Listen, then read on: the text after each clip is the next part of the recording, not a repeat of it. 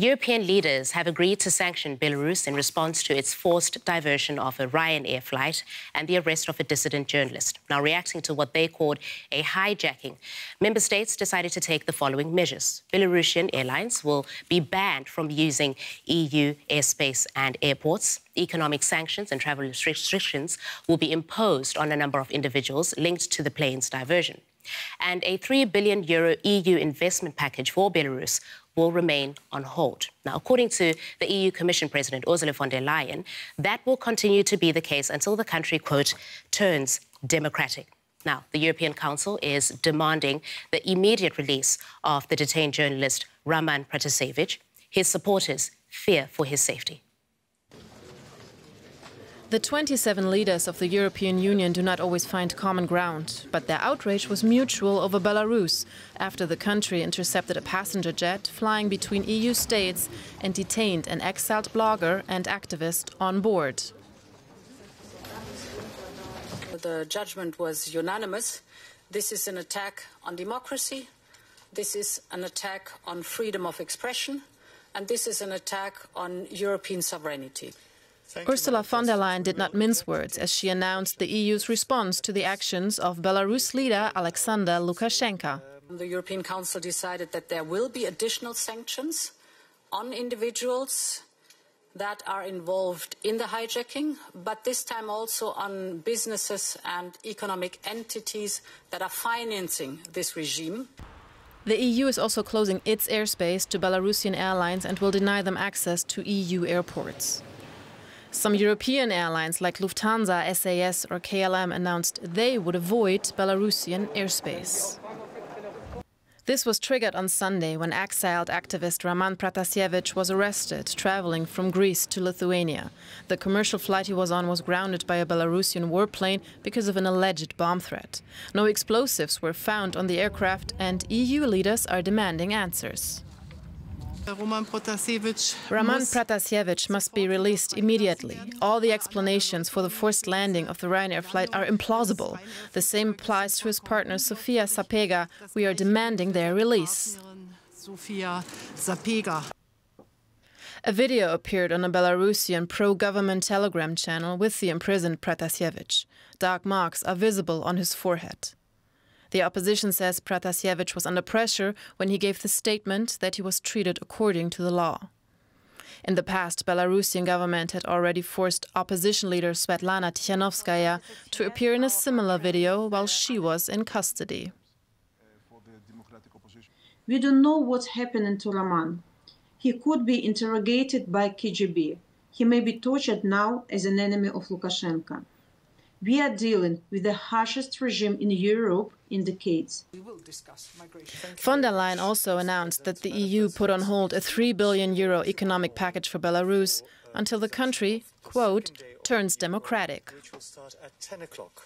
Earlier, I spoke to our Brussels bureau chief, Alexandra von Namen, and I asked her if the sanctions on Belarus are as severe as they could have been.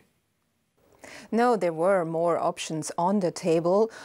Yesterday night, for example, France brought forward a proposal to suspend all traffic, including ground transit from Belarus to the European Union. So that was also on the table. However, I think it's fair to say that some member states considered such a measure too extreme. And we have to keep in mind what is the nature of the European Union's foreign policy making. To have a strong and also a united response, you have to have all 27 members on board, and they often agree on measures that all members can agree on. And I think in this case it was very important for the EU leaders to present a united front on Belarus.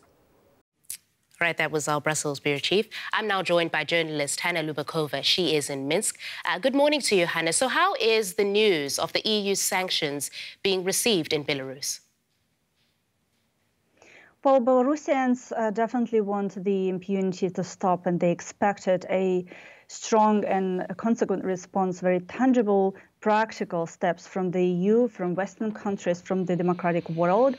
So I would say that they did expect sanctions, the sanctions list be expanded, be broadened by the EU, by the US and other countries. When it comes to individual and targeted smart economic sanctions, Belarusians definitely want those sanctions be well thought, be painful for the regime, not for the people. And it's really important to target oligarchs. It's really important to target Lukashenko's finances and kind of the finances of his cronies abroad. So that's kind of the common, I would say, opinion here. When it comes to banning flights over Belarus and kind of forbidding Belarusians to come to Europe, closing the borders, I would say that here we should be cautious because many people flee the country and they are looking for a refuge in the EU because in fear of prosecution in Belarus.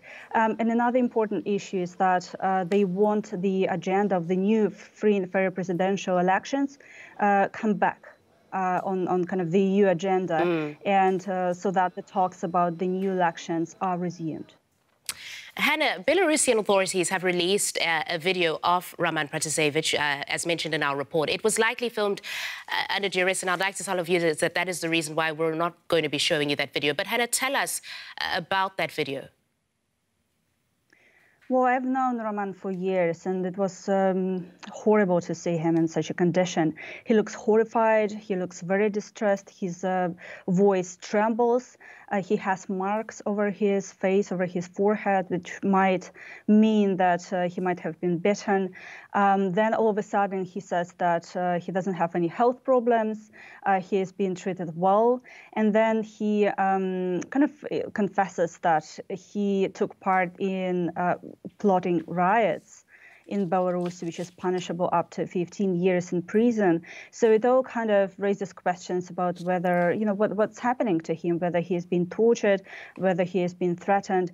Let's remember that he is on the KGB terrorist list, so it might also kind of scare him what might happen to him. And also his girlfriend, his travel companion, is being detained, so she's also not safe at the moment. And it might also cause a lot of distress on him. All right, that's the journalist Hannah Lubakova talking to us from Minsk. Thank you, Hannah.